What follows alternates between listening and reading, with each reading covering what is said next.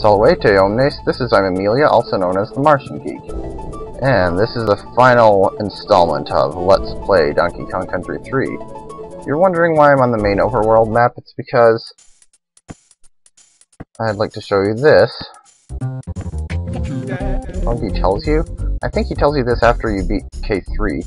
If you can find all the DK coins, you can put them down as a deposit on my ultimate ride.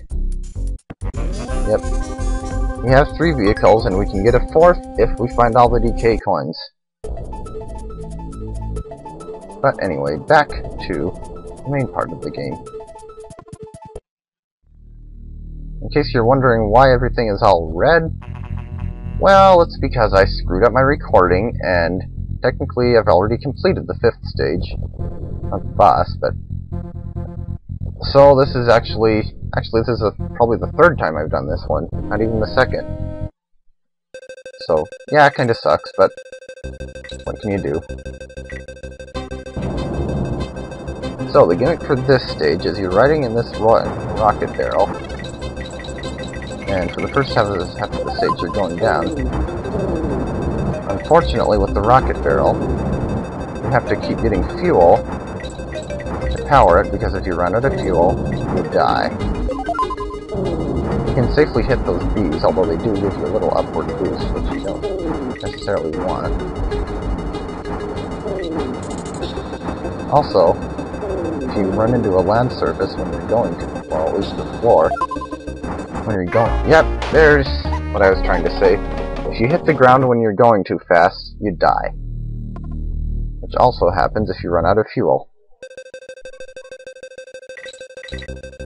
This is Rocket Rush. This is probably the most annoying stage in the game, actually. It's one of those ones that could have been fun, that turned out not to be, just because of the way they... Well, that was quick. Just because of the way they did it. I hate Rocket Rush. I hate it to pieces. There are no bonuses in this one, thank goodness. No. Grab 15 bananas while you're in a rocket barrel, and you only have 25 seconds, and there's a gap between 2 bees that, if you're off by more than 2 pixels, you won't make it through.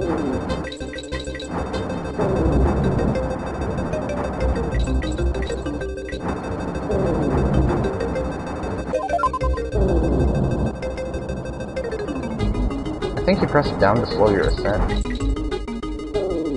Left and right fire the left and right boosters, like right fires the right booster, and that makes it go left.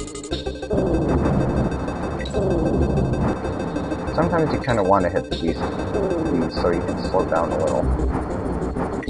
There's a button. Either up or down you press to slow down, but I can never remember which one it is. And now we come to the second part, where we're going up.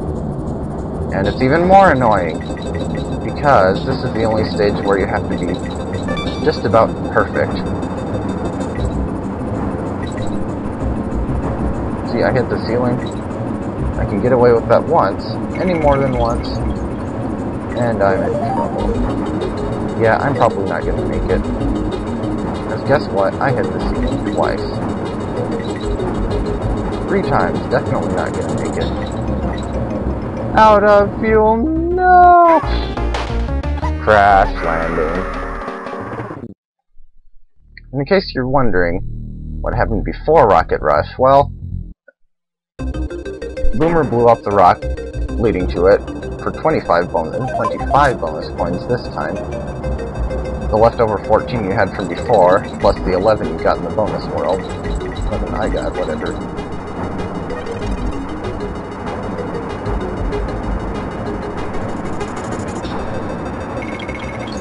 And the reason everything is red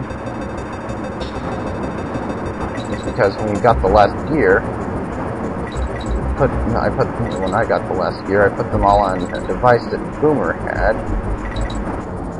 I can't believe I did that. Well, I got loads of practice with this stage because I screwed it up at least twice.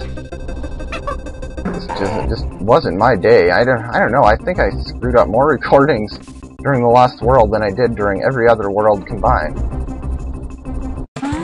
Anyway, so yeah, that would have been a gear had this been my first time through. Boomer blows up the rock. Then the device activates and turns everything red, and it brings up this from the watery depths. Canisters, the true final boss.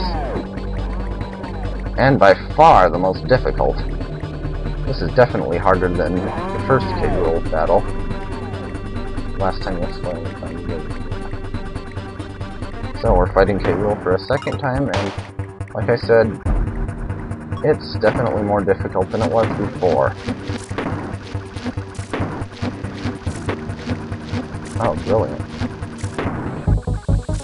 So basically, you throw the barrel into that sucky vacuum thingy on the ceiling, and time it right to hit him, except during this part. You can just throw it directly at him.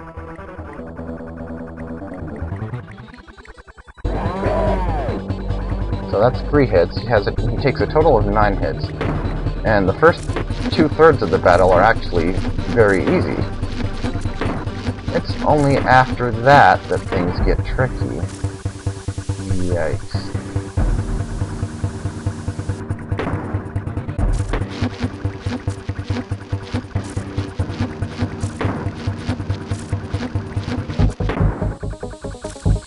You definitely want to try to keep both characters during this part, because you'll need them for the hard part.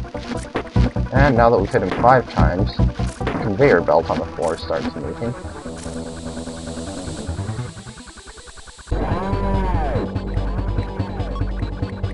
Okay, here's the hard part.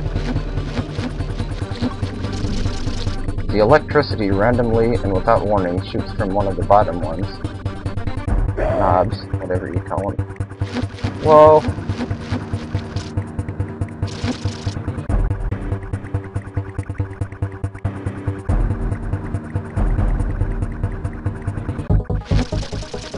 And you have to make the steel barrel absorb it.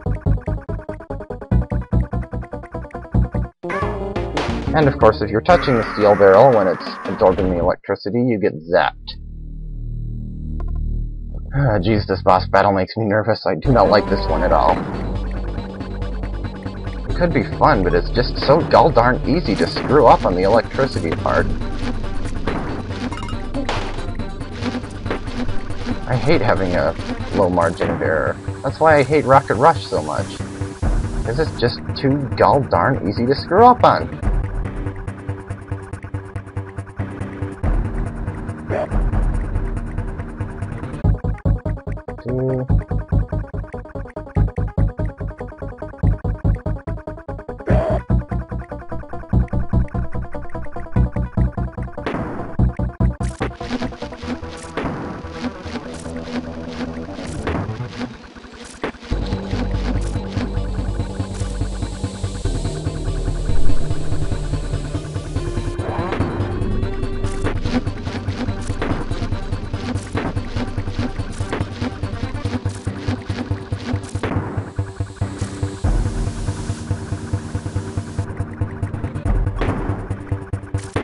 Conveyor belt.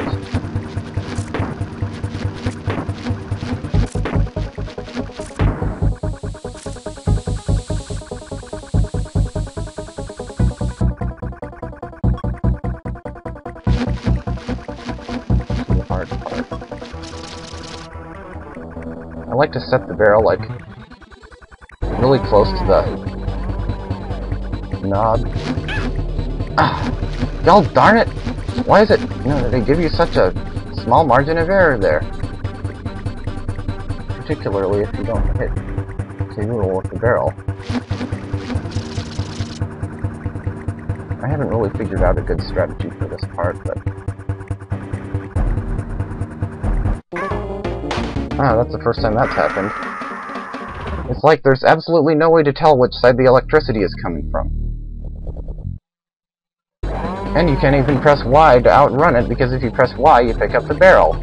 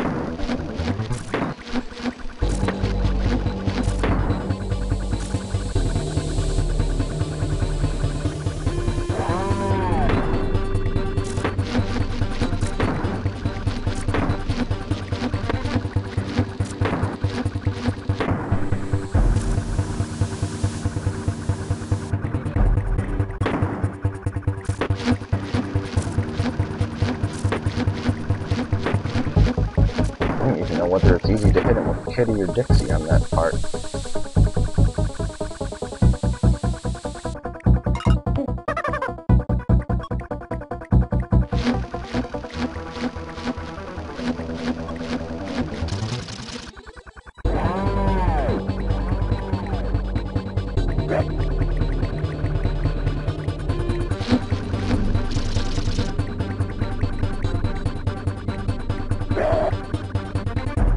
That's 8 hits.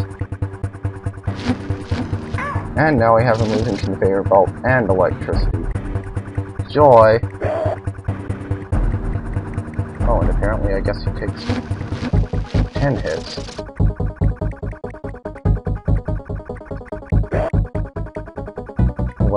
No? 10?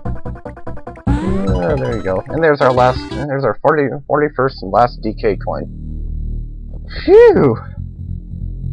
That is quite a tough fight, just because of those last 4 hits where the electricity is being absorbed by the steel barrel. So, that's about it for this one. But we're not quite done with the game yet. This is about all. I'll show off the rest of the percent completion in a little bonus video. So I'll see you in that one next time.